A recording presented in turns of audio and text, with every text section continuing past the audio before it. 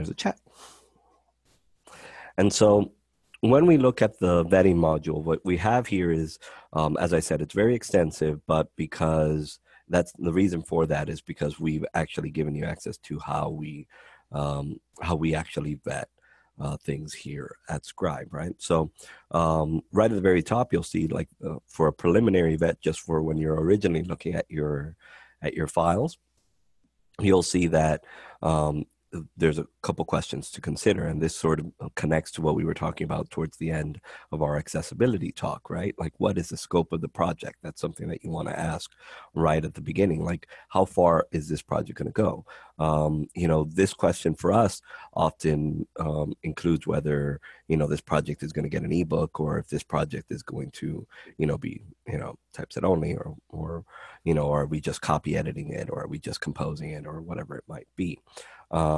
But in your case, you're going to take this all the way towards, that SCML ebook stage. So that is already answered. But once you ask that question, it sort of brings up other questions. Okay, so what is going to, what goes into getting the project towards that point, right? And then here we actually sort of tailored this a little bit towards you guys and said, well, how much of this is going to be handled, how much of the project is going to be handled by, somebody in-house, and how much of it's going to be handled by Scribe or another vendor. You want to ask yourself that at the beginning, because then that way you can already reach out. And for example, if we're going to be receiving a manuscript here at Scribe for composition and copy editing or whatever it might be, we already have it on our radar and we can place it into our schedules. You always want to, again, sort of that thing that I said that I was going to hammer in throughout the classes, which is that idea that, if you fix things in the front end, the back end, sort of everything sort of falls into place. Right. And so from that here on in, then you'll see that each section, right, and we're just going to skip through this just a little bit. Each step in the well-formed document workflow has its own vetting. Sometimes you don't have the answer to these questions right at the beginning, but it is always good to review the file with sort of the big picture in mind before you get, actually started on the work, right? And you'll see that because of the fact that sometimes we tailor things for when, a project comes in midway through the workflow rather than, right from the beginning. You'll see that some of the things like files will repeat, right? And so you won't need to necessarily go over that all over again. So here in the Word composition vet, you'll have questions like, are all files present? Like, for example, did your author send you all chapters, or is chapter 4, chapter 5, and 6 missing, right? Things that you need to consider right from the beginning. Like, do all the files open? This might seem like something redundant or something like so simple, but imagine you're working on something, you didn't open up all the files, and all of a sudden chapter 4 doesn't open, it's corrupt.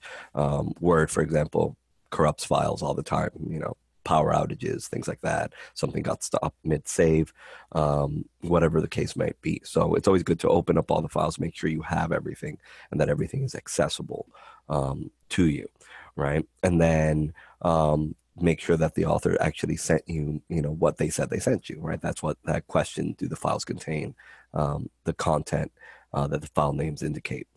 Sometimes, authors will rearrange chapters and they'll say chapter 2 in the file name, but that's really chapter 3, right? And then you have to clear that out. And as you can see, most of the other questions are set up in a similar manner. Like, so they might seem simple, but they lead towards like, oh, okay, this is why I'm doing this. And so vetting should take a good portion of your time right at the beginning. You should take time with the project, especially if what you're receiving from the author is something that they're considering a final manuscript, right?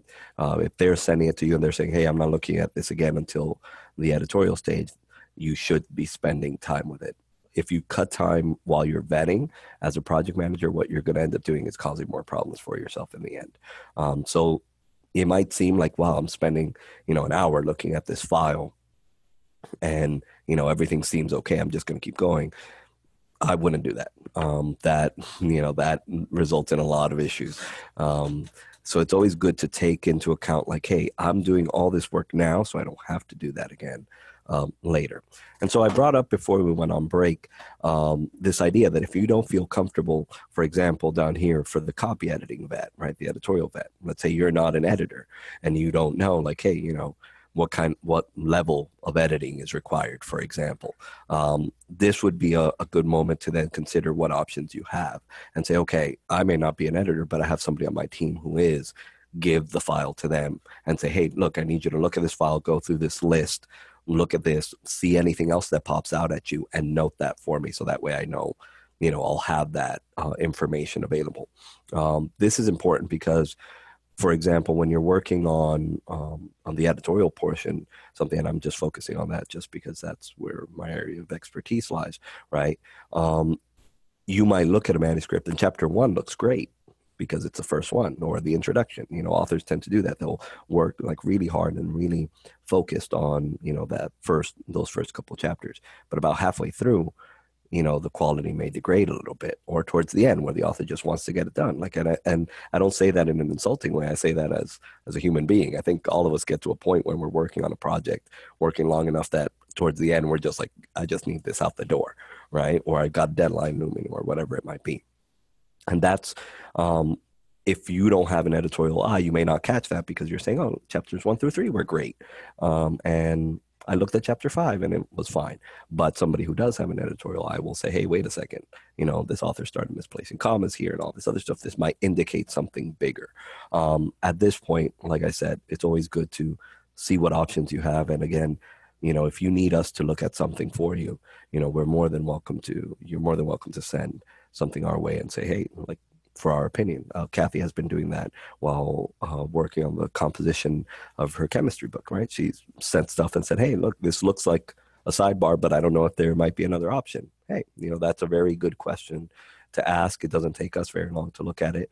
But if you want us to do a full vet, then we're also available to do that as well and sort of give you the information, say, hey, look, this is how long we think this is going to take.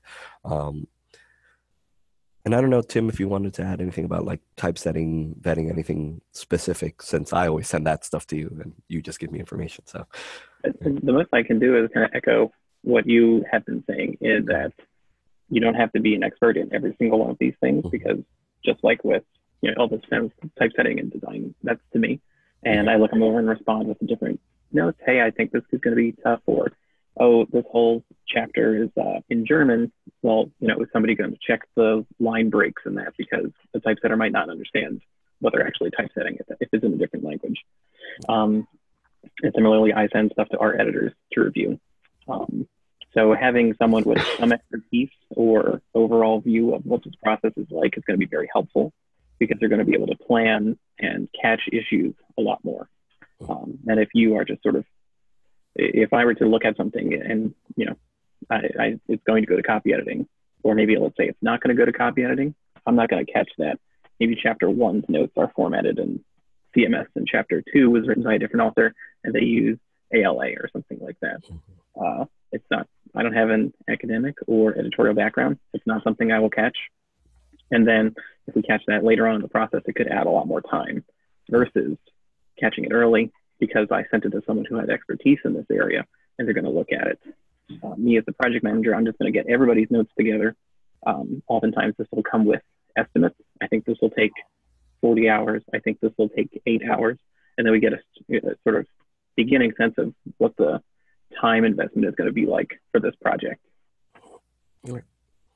And so that's why you see that this vetting module is like so in depth, right? It's so that you have a good idea of what's going on. But as Tim said, it's almost like a team effort. If you have the people, use them, right? If you have the resources, use them, right? And again, I'll harp on this, but we are also available to help in that area. So you'll see that as I'm scrolling through, this actually goes down and even goes into images, which was something that we discussed while we were talking about accessibility, making sure that our images are correct, that, here, for example, do we have permissions, right? Are they CC BY, which is what you should be sticking to, right? all of this takes place right at the beginning, right? So if we're thinking about it almost like a workflow, we said we've received the manuscript, we've planned sort of how we're going to get everything, and now we're actually looking at the manuscript to make sure that everything fits and that everything is as it should be, right? So you'll see that you'll have questions like, what format are the images in? Did the author send you like PNGs, GIFs, and God knows how many other formats, or did they send you everything as JPEG? Are they the right resolution? So on and so forth. I don't know, Tim, if you wanted to see some, let's say something. Yeah, when you said that it was kind of a community effort, it made me think that one of the best things about going through this process is that you may not necessarily always come up with answers for all of these questions, but it might raise questions that will then inform your approach going on, or bring up things that you have a discussion with your author about. I think that if you're not quite sure, well, is this going to be treated as a standard element, like we saw with the example? You know, Kathy's author was including these elements that we thought could maybe be repeated throughout. If you're vetting it early on, you might have the opportunity to say, hey, author, we kind of think we're seeing this structure in your book. Do you agree? Is that a problem? Is that going to be okay? We're going to move forward with this plan, et cetera. So much of this is meant to raise questions so that you can look at the entire project and develop a strategy for how you're going to handle everything. And that's why, I could use that as a jumping off point. That's why we have, we go all the way down to ebook, and we say, okay, what is required? What do you need? And as a project manager, you have to think that way. And I'm sure that you guys, having worked in like with massive projects and having already published some books, as we saw from the introductions, you know how difficult it is to sort of think in the big picture, but at the same time think about these little details that can be truly destroy a project, or blow up its time, or blow up budget. And as Tim was saying, like these questions that, we're having you ask yourself sort of bring up ideas that maybe you weren't thinking of, just because you weren't thinking about it like all the way towards the end or anything like that. So yeah, I see Tim. Yeah, I just wanted to say that it does seem like this can be a very long, sort of boring and question-filled part of the process, because you may just have a list of questions to come up with. But to try to suggest to everybody that avoiding this notion that sometimes comes up of, well, this should be enough to get you started, or this chapter is done and we're still working on the other ones, so use this and get started with it. You might start making decisions based on that small sample size, and then you see the rest of the book, and suddenly the structure could be different, or tons of other issues could be raised all of a sudden once you get to the full extent of it. I'll be forward and say that we've had projects in the past where that's happened, where we received text that was finalized, but then authors go in and they want to change things, and it becomes kind of apparent that they're like writing this book in page proofs. This is still happening. This content wasn't solidified. And really what we want to say is like, well, we shouldn't have even started typesetting this book, because these decisions and conventions are still up in the air. And it's just causing the corrections time and the typesetting time to go up hugely. So it's one of those things where we want to make sure everything's as final as possible before going from one stage to the next. So we're not going to be introducing all these new elements or changing where things are placed or the order of them in typesetting, because once things are kind of locked down into that design stage, then it becomes much more problematic to move them around. Unlike if we're in Word, or if we're just doing electronic only, we can kind of move things around. So some of those things where it seems like it can be kind of a bummer to say, well, I don't think we should move on yet, this isn't quite established, but it can save you a lot of headaches going forward, because you'll know that you can just go full bore into something after it's been properly vetted and approved to move on from one stage to another. Right. And as a project manager, you should feel comfortable enough to say and this is why you would have established like some relationship with your author. You should be comfortable enough to say, hey, we can't get started on this until you finish that chapter. We can't get started on this until, we have all these images in. And if they ask why, because you've already gone through this vetting procedure, you're saying, oh, because if we do this later on, that's going to just cause problems for us, right? As Tim has said, and being forward, like we've dealt with things where like they're still being written and it's already typeset. And it's like, oh boy, at that point, it's whatever time you saved by starting with like whatever pieces you had has gone out the window. So never think that you're, as I guess a best practice, never think that you are saving time by skipping over something and saying, well, I'll handle that later. If you can handle it now because it'll save you the headache in the end. I see Carla saying an emphatic yes. She's speaking from experience. I'm sorry if it gives you night terrors or something, remembering that experience. Be the beast. Exactly. It's better to handle that. Go ahead, Tim. No, it's almost a good motto, because you do kind of feel like a bad guy sometimes. Mm-hmm. You want things to move forward, and you want to be able to talk to everyone else working on the project and say, yep, we're moving forward, things are progressing really wonderfully. But then if you're sort of like, it's almost like you're moving forward into a cactus patch or something like that. You could just be hitting all these obstacles and hitting all these problems for the sake of forward progress. Yeah. And there's this idea that, sometimes we think, and maybe it works this way in academia, you guys would be the better ones to tell me if this is true, but it's this idea that we have to move forward and we have to keep going, and we have to give that status update that says, hey, everything's going great. Sometimes the status update is like, hey, we haven't stepped into the next stage because we still aren't done here. And that's actually okay. I think that as a project manager, that's not a bad status update to give, to say, hey, look, we haven't done this because I'm still working on this part, or I'm still getting this, done, and making it like as perfect now before we move it on to something else. Yeah, it could be a bad analogy, but it's almost like if you're baking and you're trying to save time by not cracking your eggs into something else, you just throw them in and you're going to pick out the shells later.